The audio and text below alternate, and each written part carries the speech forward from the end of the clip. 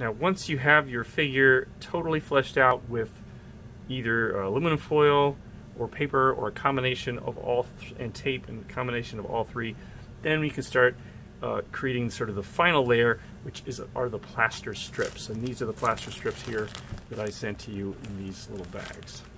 Okay, so you will need to have a little container of water here. Warm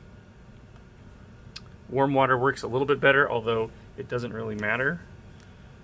And before you start, take a look to make sure the tape is sort of down pretty well. Poke any little spots that are sort of sticking out. Fix any little places that need to be fixed. I mean, like I did a combination of my foil and my tape, so I kind of had the tape kind of wrapping over the foil, so there was a little bit more of a seamless transition there, where I've got like these areas in here, like I could add a little bit more tape if I wanted to. And I played around with the pose a little bit just to make sure it was working pretty well. I could have added a little bit more foil here, but I ran out, so that's okay. Okay, and so I'm ready to start doing this. Now, I'm going to be wearing rubber gloves, only not because it's gross, but this stuff really, really dries out my hands really badly. So it does dry out your hands, so if you are not wanting your hands totally dirty, you're more than welcome to get some gloves.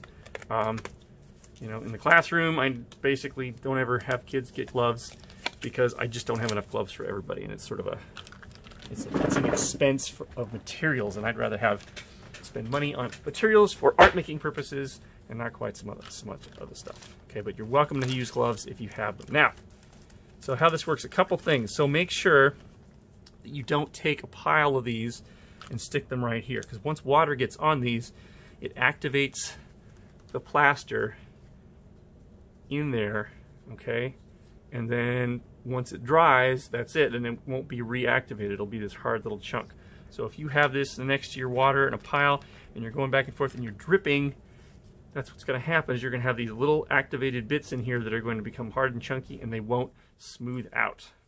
Okay, so do this,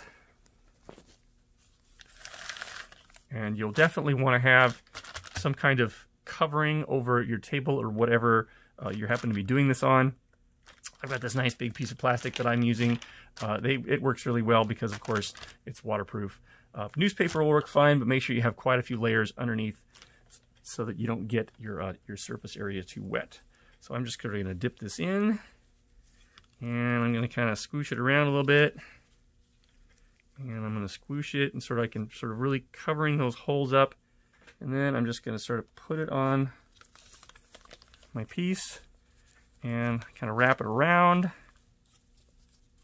I'm going to smooth it out. Okay, I can really sort of smooth it out, and you can see in here where I'm sort of getting rid of all of those little holes, and that's what you want to do. You want to get it nice and smooth to get rid of all those little holes. Okay, I'm just going to get another piece.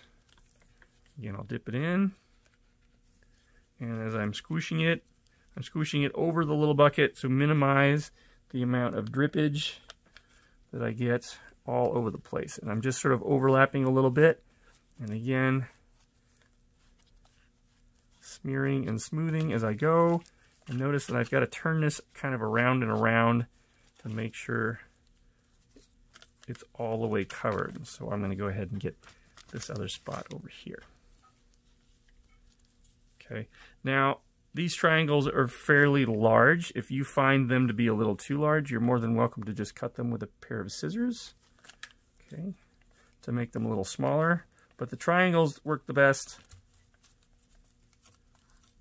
because they curve around the surfaces better, okay? So just kind of make sure that you're continuing turning your sculpture around. It's freestanding, so we've got to make sure that all angles are there. And what you're trying to do is pretty much just get one layer of the plaster strips around the entire sculpture. Once we get the one layer, then we can go back and figure out, do I need a second layer? Probably not, since your sculptures are not going to be terribly large. What you have in your bag should do a pretty good job of covering everything. And so you overlap a little bit, and again, I'm really coming in here with my finger I'm really sort of squooshing. There's a little bit of a lump there, but that's okay. Trying to get any of those little stuck-up spots. And I'm just kind of going around and around until I get the entire thing covered by one layer. And I'm sort of overlapping as I go. That was kind of a small one. But it's really, really important that you smooth it out as you go. So when you're finished, you'll have this nice, fairly smooth surface on your piece. Now this stuff takes a little while to dry. You'll notice it firming up quite quickly. And as it dries, the water will sort of evaporate and it will become less heavy. It starts out a little bit on the heavy side, and it'll actually sort of change in color slightly. It'll be kind of dark to start out with, and then as it dries, it'll become a lot lighter. Okay, but again, I'm just kind of working around. Make sure to really smooth that out.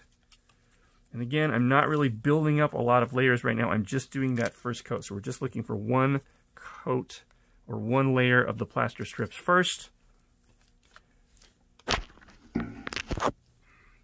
Okay. And then once we have our one layer, we can go back and determine, do I have enough layers? Do I have enough plaster strips to do a second layer? And you might want to do a second layer. I would kind of recommend it at the end.